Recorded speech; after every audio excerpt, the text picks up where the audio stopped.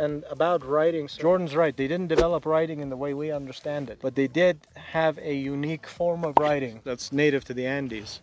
The Quipu is actually the world's only three-dimensional form of writing that they used. Unfortunately, much like the secrets of building these very specialized terraces, the knowledge of how to read Quipu was lost after the conquest. So today, as an archaeologist, one of my favorite things to see when I come to the Andes is not the gold, the silver, and the things that most people want to see in museums, but my favorite thing to see are the Quipu.